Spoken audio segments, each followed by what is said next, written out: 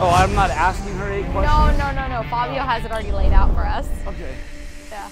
Gotta make sure it looked good. I should have done some arms. Should have done some curls, huh? Before I got here, got my veins jacked up. I'm gonna go get Cannon out of school. Okay. Breitling Chronomatic 44. Well, mine's at A17356-100M6501 Goner. My model, like business model? Yeah, the Super Ocean. I knew it was an ocean something, and the first part's covered by the hour hand right now. 9 times out of 10, I'm still looking at my phone to see what time it is. I earned it, because I don't care who you are. I don't care if it's a Rolex. I don't care if it's a Casio watch from Walmart. Okay, if the best watches in the world are not the ones that you have to buy, but the ones that you get to put a lot of hard work into, and you get to earn them. I don't know. It's a chronometer. I do know it's the coolest and most expensive one that's been given out.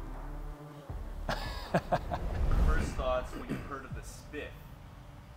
Oh, this is a great question. I was like, I'm getting it. I can't miss out on this opportunity. I think because they've done a spiff before, but it wasn't for watches. It was for something else. Cash. They did it. Yeah. Maybe it was for cash. But I remember Danny Klein got it, and it was that month that I didn't get it. And I'm like, the next time that there's ever a bonus, like I'm not going to be the one to lose out on that because I've got FOMO. So. I think it's important to know that at that time, now she was the third, fourth person to do it, right? I was the first, of course. I'll save that for later. 30 people, only 5 have hit that spiff now. So it's pretty powerful that she was able to do that. Yeah, I was like, I'm not losing out on this. I'm not missing out on it. I have to. Because I don't want to be that guy. You know, like 10 years later when we're all looking at the photo and you got the pictures of everybody that has one, I didn't want to be that person not in the picture and everybody else has one and I'm like lucked out. Yeah, because it's not on the table anymore. Sucks. You can't, unless Andy and Jacqueline bring it back. You can hit the number, but you're not going to get the watch. It's exclusive. It was just, it was a period of time you had to hit it. Yeah, mine was based on the company revenue. Massive goal. And at first I was like, wow, that's gonna be really cool. Now I can do anything with this team, in this company, and with Andy and Jacqueline. And I went to war. I worked 20 hours a day, every day that month. That was special. Hitting that goal with the team, because that was a team goal. I had to rely on the team to win, and that was special, man. That was amazing. There wasn't a spiff when I got it, or at least I don't remember there being one. I just remember a bunch of texts that last week of the month. Andy kept texting me, man, are you gonna hit this? Are you gonna hit that? Like, where are you at? Where are you at? And I'm like, dude, like, what the hell? I'm on my best month. I think we all knew something was stirring, or a couple of them had been given out before, but there was no set standard to it. And yeah, then you know, the morning of that meeting, a couple days after the beginning of the month, yeah, got one of the Breitlings. I'll tell you, like, when the watch spiff became real to me, right?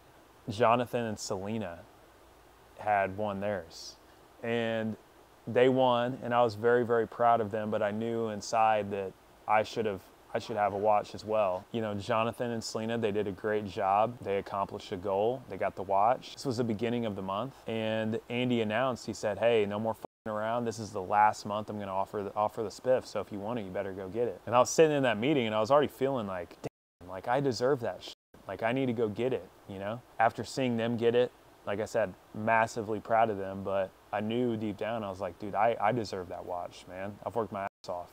I've come really close every single month. I'm just gonna kill it and go get it.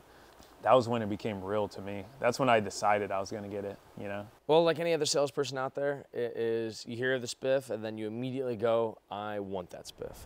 Sean always talks about there's 2 different types of salespeople. There's like the one call closer, or like you pick up the phone and you close the deal, or the second one is being a hunter. So I definitely had to turn into a hunter that month, and I was just finding every little single thing that I possibly could. But you know, it's one of the best things that ever happened to me. Like all the pressure. The pressure is good. Okay, now ask it to Sean. Ask it to Sean. I want to hear Sean's. I know what you're made for. Focus and clarity for the team. The guys that run and gals that run on autopilot, you leave them alone. They're good at what they do. You give them some deals, you throw them some leads, they go close them, they're good to go. Complete structure and foundation of the company, that kind of went to the side, focused on the team individually, pushed the team, showed up early, stayed late, closed deals, you know, make sure I'm getting into their CRMs, you know, closing things that they didn't even know were there, you know, closing deals for them and not even getting them involved. It was nuts. Discipline. So it was crazy. But yeah, it's going to be the discipline, the focus that you can ensure. I think that was the month that I really opened up and saw that I could do whatever the hell I want. And if I believe in it enough that I'm able to achieve what I want, and just, you know, having to work 90 hours a week is freaking stupid. If you could figure out how to do it in 30 hours a week, figure out how to do it in 30 hours a week and use those other 40 hours a week to, you know, grow or work on the business versus, you know, just trying to put up revenue? I had to change my belief and my perspective on, you know, who I am, what I do, and the clients that we serve. But I didn't believe in myself to be able to solve bigger problems for bigger clients, and bigger problems, if you solve them, there's obviously a bigger reward on the other end of it.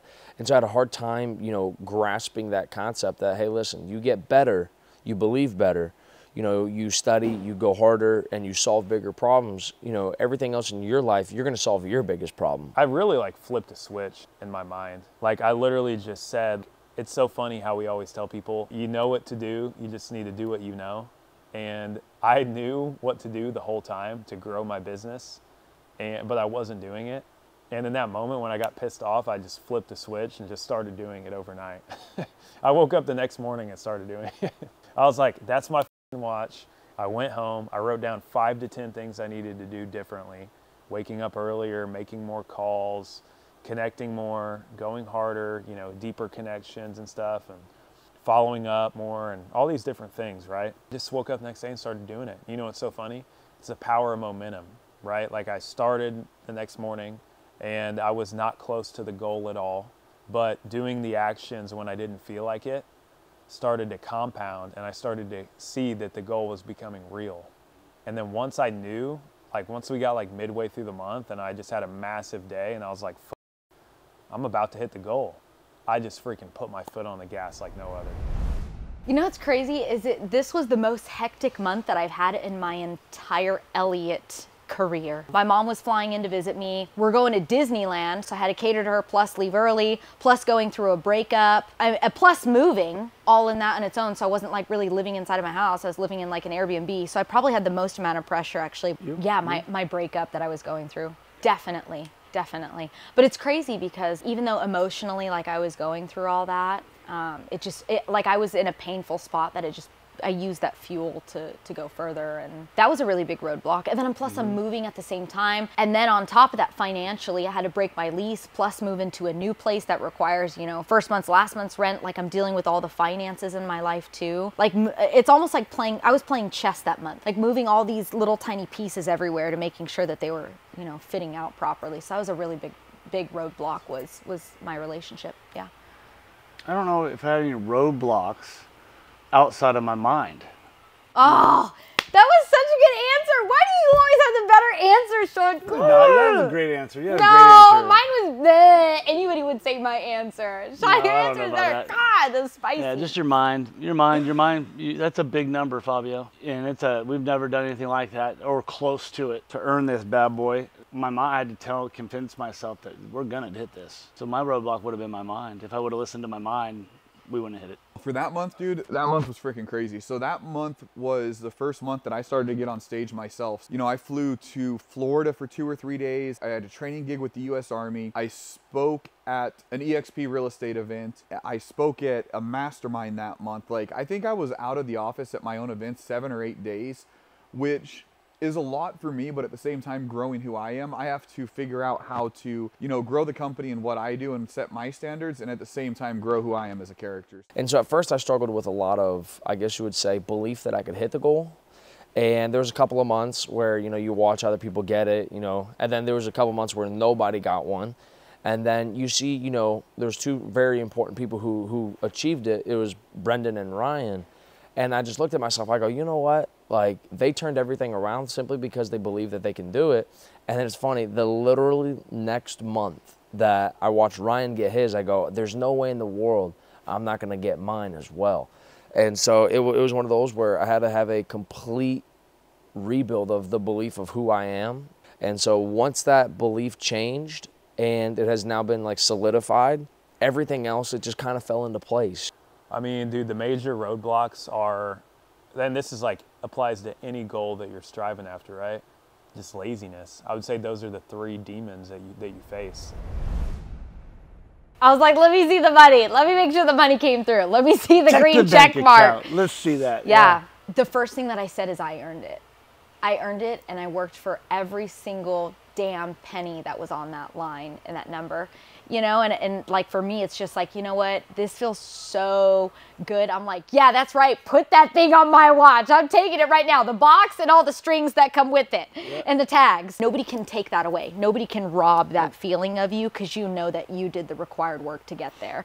I was thinking about what it's going to be like to open that watch in front of everybody and hit that goal. And I think that's why it was so emotional, because you give a lot. Like December was emotional 2 years ago when I hit the goal for the first one to do X amount of money in the company. That was a cash spiff. That was draining. That took a lot. And then I knew we were going to hit it after the third weekend, because we came off the weekend, the third weekend of the month, with a strong weekend, tracking 200,000 over. And we've never as a team dipped 200 grand in tracking ever. So that's not going to happen. And then going in 5-6 days left in the month, we had it done. It's locked up. I just kept showing up, closing, and just, whew. I'll just stop and let you edit this and then cut mine in there. Just go ahead and show everybody. There was no way I would have thought I would have broken down. There's just no way. I was so jacked up, and then it hit, and I can get emotional now. You see the watch, you get the watch, because Jacqueline offered me cash to hit the goal. And I said, I'd like a watch, because I don't buy nice watches for myself. I'm not a watch guy. I've never owned a nice watch. I mean, I'm cool, just never had them. Yeah. So I said, instead of that, X amount of dollars, I'd like a watch. And she says, done, perfect. I'll get you a watch and I'll pick it out for you. I'm like, great. This watch is irreplaceable. It's priceless. It was just cool, man. That's the biggest goal I've accomplished in my life, financially. Financially, the biggest month I've ever had. The goal, the watch, the team win, it brought us all closer together. And then, so it was just a special event. It was amazing. Yeah, the watch could be $1. It could be from the dollar store. It's not like how much they spent on it. It's what it represents. Yeah. You know? Haters online, they're like, oh, that's a Breitling. I know. Everybody is like, those are fake. They did it for the media. They have no clue what it means. I was surprised, but I also didn't 100% think I fully deserved it. And what was really, really cool is having that emotion where I didn't actually think I was going to get called up, because I didn't think I had brought my A game. And I think a lot of us get, stuck in that feeling of we're not always bringing our A game. But just being recognized for, what I had done was kind of big. It really connected on a different level. So it was unique. That morning, I had no idea we were doing a Breitling spiff. I knew we had a meeting with Andy and Jacqueline, but they had been out of town for a while. So I'm like, okay, they've been on the road for 2 or 3 weeks. Let's just, we're going to have a meeting. We're going to get fired up. We're going to reconnect with them, figure out where we're going. Well, that morning, I had one of my clients, Bridger, who hit me up the day before. He's like, hey, dude, you want to go get in a workout in the morning? I'm like, yeah, let's do it. And I'm like, what are you planning on working out? And he's like, I don't know, let's do legs, my man. And I'm like, I don't do legs often. Like, I'm just not a huge fan of legs. I don't think anyone is. And dude, we went and tore it up. We destroyed our legs. I mean, just going home from the gym, I about tripped. Knew it was just gonna be one of those days where I had pushed my legs a little far, but I'll get through. So we're sitting in the meeting with Andy. Wasn't expected at the time. So he calls my name and I'm like, oh crap, I'm 100% sure my legs aren't working. So I try to just stand up and I make it about, I don't know, this far. And I notice, okay, my legs aren't getting me out of this damn chair. They are shot. So then I try to use my arms to push myself up, get to a standing position, and just collapse. Nothing worked. Like, I know everyone's watching and like, what the hell's going on with this guy? A lot of people say I was so surprised that my legs gave out, but that's because I was crushing legs that morning. No big deal. And I was just sitting there, like my leg was just like shaking and bouncing. Like I was like so excited. I was able to give a little bit of a speech. And I'm gonna tell you this, there's very few times in my life where I've cried, like actual tears. And that was one of those moments where I was very close. Like I had a G up real quick, just pulled that sucker right back in. Because if they would have let me keep on talking for another 20, 30 seconds, yeah, it would have been game over. Dude, you know what's so crazy? So nobody dislikes being recognized, right? Like, and having a good moment like that. But after receiving the watch, what I realized was that it really wasn't that much about the watch. Like, the moment was cool, it came and went. But what stayed was the memory, and what stayed was the newfound identity. Just don't freaking quit. Like, don't quit, don't give up, and don't let society tell you who you are and what you have to be. It's easier to figure out how to make 40K a year and not achieve your dreams and just convince yourself you're happy and, pay the bills. It's easier on the daily basis until it's not easier anymore. And typically, when it's not easier anymore, you're too late in life. You're either in your 60s, 70s, you don't have the ability to switch jobs, or you're on your deathbed and you realize that you gave up on everything. If you just plug into your work, if you just focus on the task at hand and don't focus on how tired you are, This will help anybody overcome anything, you know what I mean? The tiredness was just something I had to just decide. I don't get tired, not this time. I don't get tired now. I can sleep at the end, not in the middle. If you just plug into your work, if you just focus on the task at hand and don't focus on how tired you are, it goes away. Like you'll start to get immersed in what you're doing and just focus on the results for the day. That's all I do. When I'm tired and I feel like I just start dialing the phone and having conversations and sending messages. And you know what happens? I forget I'm tired. You know, a lot of people just have different metrics of work ethic.